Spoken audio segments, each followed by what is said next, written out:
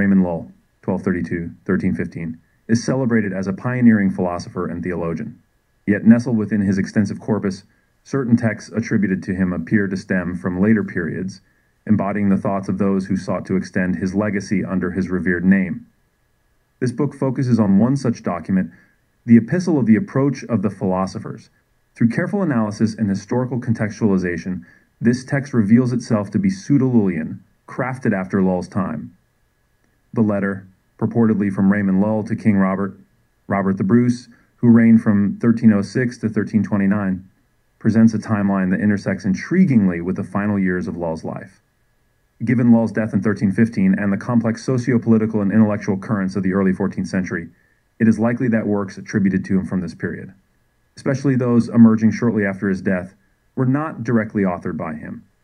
This epistle, with its alchemical themes and philosophical assertions, likely originated from a medieval scholastic environment or a circle influenced by Lull's ideas, possibly involving his son or followers in the years following 1315. This publication aims not only to critique or expose the origins of the Epistle of the Approach of the Philosophers, but to deepen our understanding of how Lull's legacy was appropriated and extended within academic circles of the Middle Ages. By exploring this pseudo-Lullian text, we gain insight into the mechanisms of intellectual transmission and transformation during a vibrant era of scholasticism. The Epistle of the Approach of the Philosophers thus serves as a window into the ways medieval scholars engaged with the monumental figure of Lull, using his influence to explore and expand upon the philosophical and alchemical discourses of their time. This exploration is crucial for appreciating the nuances of medieval thought and the fluidity of intellectual authorship. The Epistle of the Approach of the Philosophers Raymundus Lullus to King Robert. In the power of the Holy Trinity and the innate goodness itself. Amen. As I, Raymund Lull of the island of Majorca, have composed many secret books in the art of transmutation in past times, and as I am composing the most secret book of all, concerning the precious stones according to their virtues, which is the most occult part of all that is done by art, I have transmitted it to you, King Robert, in the vernacular language, so that you may be more certain in your work, for the knowledge of all experiments is deceptive, as we observe errors occurring among any operations, both in terms of inuence and in the application of skill. Therefore I wanted to write all the books of my composition in such a style that as far as it depended on me, no error would occur in the writing, as you know in the books of the Testament and the Apostolatory, where I treated everything in the clearest language that can be understood through the art that is done. I think that you have fully read and understood those books. I also advise you, based on what you will indeed written there, to please God with diligent eort in your work, and to keep everything revealed to you in the secrecy of the art, lest you scatter the treasure among the unworthy and God demand an account from you. Moreover, I command all those beloved by God, if I can communicate to them all that God has deigned to owe or you. When I passed through Vienna, I found a letter from you in my hand, which, upon reading, I perceived your diligent enthusiasm. However, due to certain occupations, I could not comply with your requests. Then I went to Salerno, where I extracted some books of medicine from the principles of the art upon the request of some, and you immediately visited me with a letter, where you intended to inquire about the nature of the blessed stone, if a shorter path could be given by means. I have written about this in my other books. However, it is a futile endeavor for me to seek the understanding of someone who lacks knowledge in any ELD, as all syllogisms and arguments are never written in potentiality. Therefore, as I believe, if you understand what I have written and are not content with our ways, choose a shorter path by embracing my principles. You asked which of the three stones is more noble, shorter, and easier to obtain. I have fully explained this in my other books, but to comply with your request, I say that the path of minerals consists of two waters, one of which forms a volatile stone without labor and risk. The other when XED solidi es with danger, because this water, as you know, extracts from a foul menstruum composed of four things, and it is stronger than any other muddy and mortal water. Its spirit is only multiplied by the tincture of the ferment, and there is a greater danger that the spirit will evaporate during purification for anyone working with skill. This stone produces a shorter process with great strength of conversion. It is the animal stone, which has no end, for it governs the elements and possesses greater knowledge than any other stone. And there, the greatest secrets of nature can be extracted, not only regarding the composition of the stone, but also for the transmutation of any other thing, as I have explained in the A Praetorium, from which the EECT of this stone is in night. The vegetable stone, however lofty it may be and however great its composition, must still follow the animal stone in the rarefaction and rectification of the elements. And if it is prepared in such a way, its ease has surpassed the animal stone. But the great elixir from the vegetable stone can be so accurately prepared that it appears marvelous with such a powerful transmutative EECT, as every transmutation through the vegetable stone transcends itself in the power of goodness and greatness, due to the quintessence with which the stone is impregnated, which performs in night wonders in the world. And every alchemical gold is made from corrosives and from the incorruptible quintessence, which sees with the ferment through the skill of the artist. This quintessence is a certain spirit in the mineral stone, mortifying and vivifying. In the animal stone, sometimes the highest medicine for human bodies is found if it is extracted from the blood. In the vegetable stone, the spirit of the quintessence itself is the restoration of youth, the preservation of the human body from all accidental corruption, as you know. The spirit of the quintessence is the one that tinges and transmutes, if it is mixed with the appropriate ferment, and it is the highest, noblest, most eactive, and beneficial work of the vegetable substances. You also asked about accurtation. I say that all accurtation is a diminution from perfection, as medicines have through accurtation. The accurtation of the mineral stone can be manifold, but it seems to me that its EECT does not diminish, only at the beginning after the RST, calcination, and putrefaction, which take place through the RST well limpid, clear and transparent, and claried water for 20 days, and nothing can be done in less time. Then the powder is separated in the heat of the blood, and it is distilled according to the skill given in the testament. And take only the last part of the water after the redness of the alembic, and in that water dissolve the powders, placing them in warm water. And let them remain covered in the warm water day and night together after the dissolution. Afterward, place the alembic on top and distill in it using a bath until only a small amount of water remains, equal to the weight of the powder. Discard this distilled water, as it should not contain any spirit. Freeze the remaining portion of water in the properly sealed purple vessel in warm ashes. With the frozen water, make another water and proceed as instructed, distilling and freezing, and repeat this process up to 10 times. Then proceed with dissolving as many times as you desire, or until it can no longer dissolve further. And know that in each complete dissolution, after 10 ablutions as mentioned, bodies are transmuted into gold in a certain quantity. You can complete this medicine within 80 days. In animals, I do not see any accurtation, except that earth with re will be powerful, and this is a medium-term accurtation. Now, I come to vegetabilia, where the principle is intently, and according to my own understanding, more securely, because there is always a fear in minerals that the spirits will escape during ablution due to opening the vessels. But here there is no need to fear, because the vessel does not open before exhalation. And to keep you more focused on vegetation, I will reveal this secret to you. Take black pitch mixed with blackness, and distill it in a silver, gold, or glass vessel according to the method described in the Testament. In the RST distillation, take only half of it, and distill this part again, and take 2 parts of it, and in the 4th distillation, take a little less than the whole, and distill that part up to 8 or 9 times. After that, you should have 2 vessels made in the manner of the picture of Gemini, each having an attached alembic, and each alembic should have a large opening for the vessel to enter. And it should be of equal thickness up to 1 palm, and the other is made to TRMLI together. Therefore, put in each vessel 1 part of this water and 1 ounce of well-puri ed and foiled ferment, and have a furnace made with ingenuity, where 1 re of coals can distribute tempered heat through the arms of the furnace, where you place your vessels and make a re, and this ingenuity is most excellent, because this re cannot become greater than necessary. For when the ampoules feel the heat, the ferment immediately dissolves. Then bind tightly around the pipes of the alembics, which pipes should be wide around the alembic and tightly sealed, and where the vessels enter. Let them be well closed, and keep those sponges continually wet with cold water.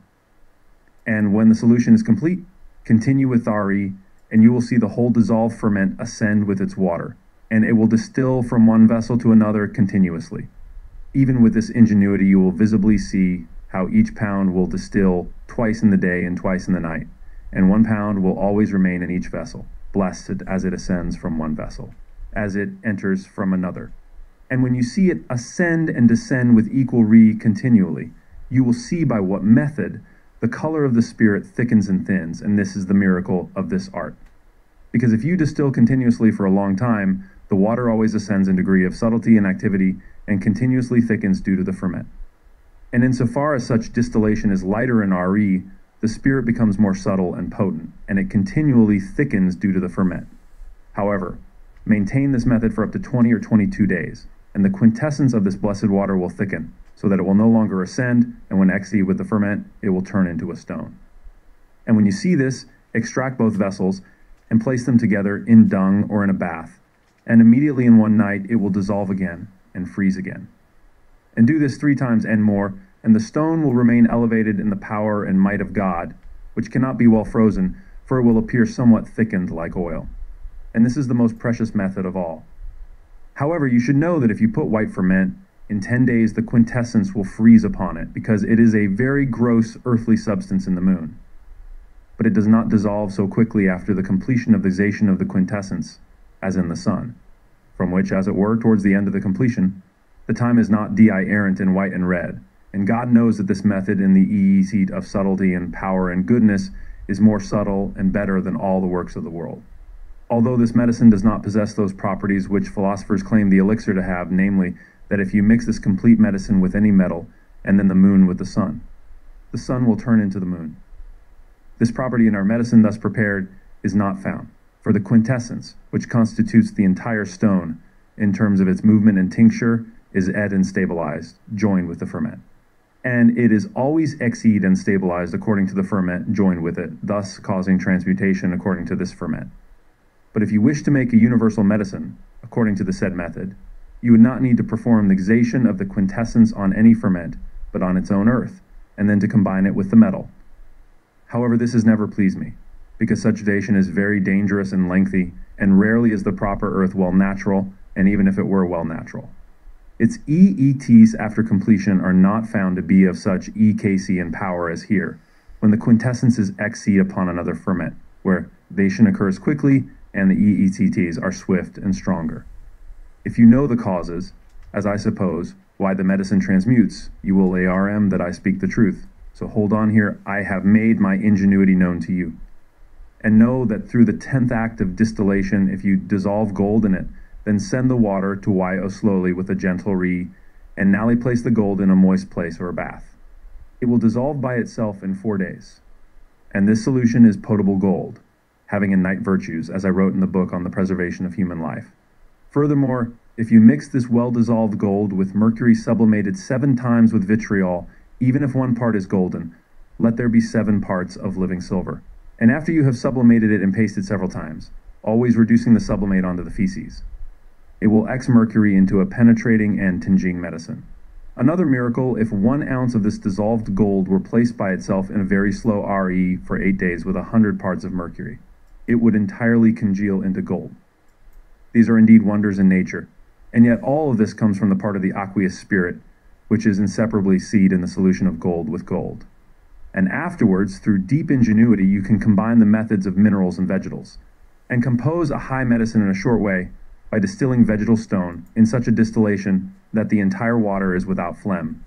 And this is often achieved in the FDH operation. You shall have the best vitriol well bright and the best cinnabar in equal powder, and by mixing them together, triturate exceedingly well, and dry in the sun, and then around coals, so that you see how all the wateriness is thrown out into your dryness, and distill with gentle heat at the beginning, and with stronger heat at the end. As is the custom in the water of the philosophers and the spirit of the quintessence of vitriol and cinnabar, or antimony. Those who chi-wise study the mineral stone will be mixed and united with the spirit of the quintessence of our blessed burning water, which spirit is the soul of the vegetal stone, as you know. And this continues up to 10 times, starting from the FDH distillation, and thus in these bodies you continue the distillation VE times. And keep in mind that your substances are thoroughly dried and arid before you throw them into water, so that the whole water is dried out. Only the spirit remains, which through the strength of RE is joined to the spirit of the burning water. And in each distillation you should add new substances.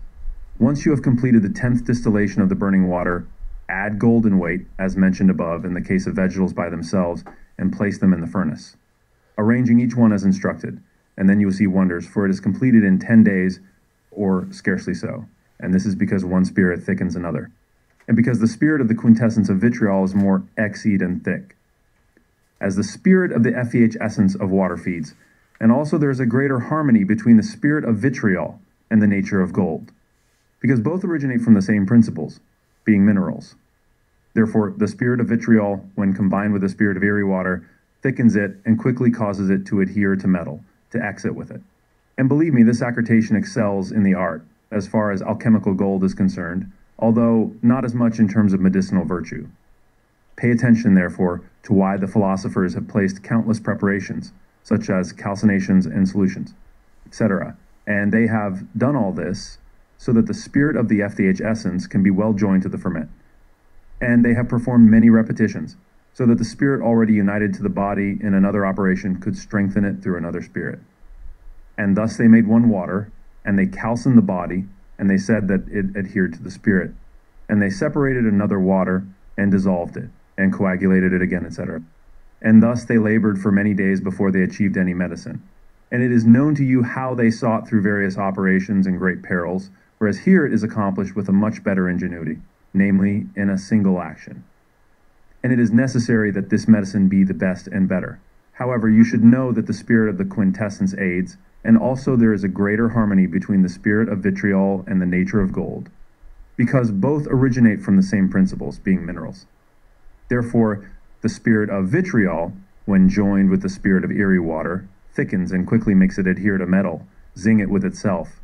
And believe me, this zation is exceedingly excellent in the art, as it pertains to alchemical gold, although not as much in terms of medicinal virtue. So you may ask why philosophers have proposed night preparations, such as calcinations and solutions, etc.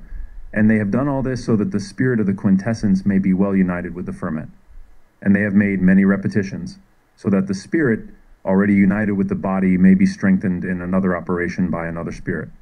And so they took one water and calcined the body, and they said that it adhered to the spirit. And they separated another water and dissolved it, and they coagulated it again, etc. And thus they labored for many days before they obtained any medicine.